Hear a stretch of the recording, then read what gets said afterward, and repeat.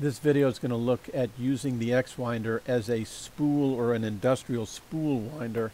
And we've had quite a few requests from people who, for example, have a whole bunch of, just to make an example, a whole bunch of rope, for example, that's on a shop floor, and they want to wind it up neatly into a large spool.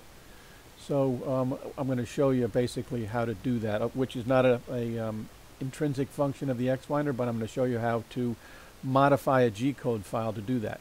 Okay, so here is the icon that was put on my desktop for the designer, and I've got it here. Actually, before I do that, what I want to do is start up my Windows Explorer. I want to go get the executor. Remember, so I'm going into my program files. All the way at the bottom, you'll see X-Winder 40. Here is the executor that actually operates the X-Winder itself. I'm going to paste a shortcut onto my desktop for the executor, and you'll see why in a moment. Okay, so we're going to start up the designer. We're in 2-axis using this this toggle button. That's 4-axis. We don't want to do that. We're in 2-axis. We're in a new file. We can go File, New. So this is an absolutely new file. I'm going to only put in one layer. I'm going to give it, let's say our rope diameter is 1/8 of an inch, 0.125. Thickness also 0.125. Now I want a hoop wind. So to do that, up here under winding angle, I'm going to put in 90.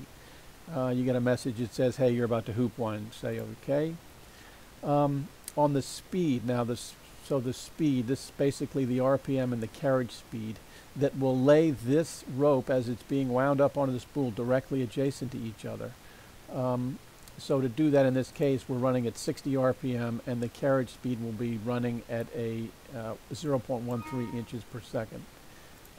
You cannot input carriage speed directly here. What you'll need to do is to go here to the settings page. Now there's 4 tabs at the top. We're under speeds.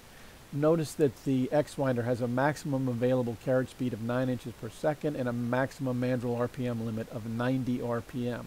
Now remember, if you go to these higher RPMs, you're going to be giving up torque. And so if the tension on the rope starts to get a lot, or the mandrel gets big in terms of diameter, you'll want to start to slow it down to maintain the torque. Right now, I've got 20, 40, and 60 set as slow, medium, and fast, and 2, 4, and 6. So we're going to go ahead and accept that.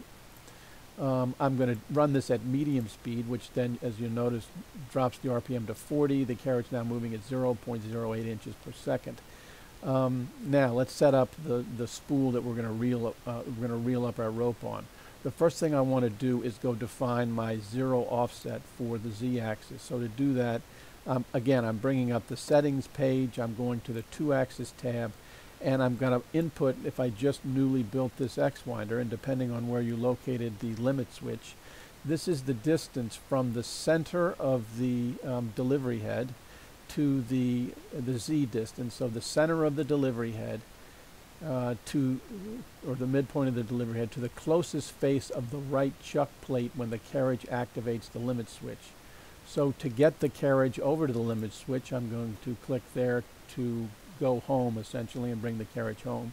It's already there. You'll notice the executor started up. It brought the carriage back to the home position where it activated the limit switch.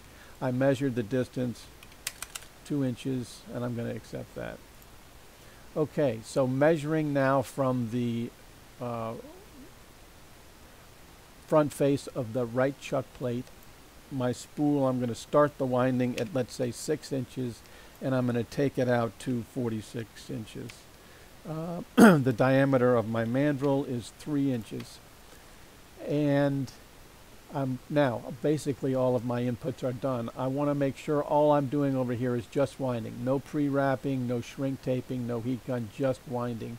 And I'm going to save this file. I'm going to save it onto the desktop, and I'm going to call it Spool Wind 1. And it will give it an extension of X2D. That's the X2D is the design file. So there's the design file.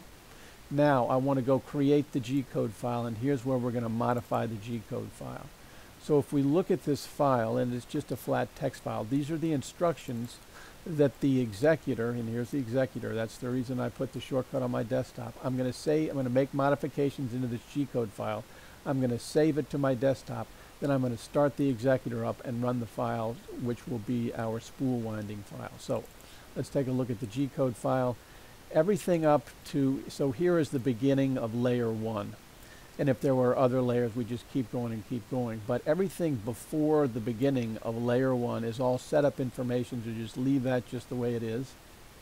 So what we really want to focus on is this layer here, and I'm going to then copy and paste it, and we're going to do many, many of those. So what I want to do is get rid of several things, several commands in here. So well, let's just talk about the first one, the M4, the M4 command to S40. That is a command to tell the executor or to turn the mandrel clockwise at S or at 40 RPM. We want to get rid of the M602. We want to keep all the G1 commands. Get rid of that. We're going to get rid of the 601. We want to get rid of the G4. We want to get rid of the G4. So what we're left with, that's the end of, that'll stop at the end. So what we're left with in this layer is simply 3 commands. Start turning the mandrel at 40 RPM. A G1 is then a carriage command. Move the carriage at a rate of 0.08, so F is the feed rate, 0.08 inches per second to a Z coordinate of 46 inches. And when you get there, execute another G1 command at a rate of 0.08 inches per second and move the carriage back to 60. And what we want to do is just keep repeating this over and over again. So I'm going to go, I've just copied and pasted. So I'm just going to go over and over and over again. So I can do that as long as I want. I can just keep adding all of those execution commands. Now, one of the things that you can do yourself, and I'm not going to do in this particular video, is that as each layer of the rope is wound onto the mandrel diameter increases. And so what you'll need to do in each successive pass is recalculate. You can pull out a spreadsheet actually and just do the recalculation of the rate at which the carriage needs to move versus the well, you can vary the RPM if you want, and you should as the mandrel gets larger. The rate at which the feed rate should increase or decrease depending on the growth in the diameter of the spool. So that's basically it. I'm going to leave that calculation up to the viewer to do the increased diameter mandrel size. So what I want to do now, I'm going to do a save as, and again, it's given me a spool wind, same file with an extension now of X2G, G for G-code file. So I'm going to save this to the desktop, and it wanted me to save it to another location, but I'm going to have to save this by itself. And that file, and there it is right there, it's nothing but a flat text file. It'll open up in Notepad. So whatever you do, don't read this back into the designer or write over it, because you'll lose all of those changes you just made. So keep this in a special place. Now, what I want to do now is execute that G-code file with the executor. So I'm going to bring the executor up by itself. And I'm going to go here to open a file. I'm going to go to the desktop, and I'm looking for the spool wind, the X2G file. There it is. I'm going to double click. Proceed with the build of spool wind X2G, yes. Now you'll see the commands here are being executed, and you can actually look here to verify that this is in fact this.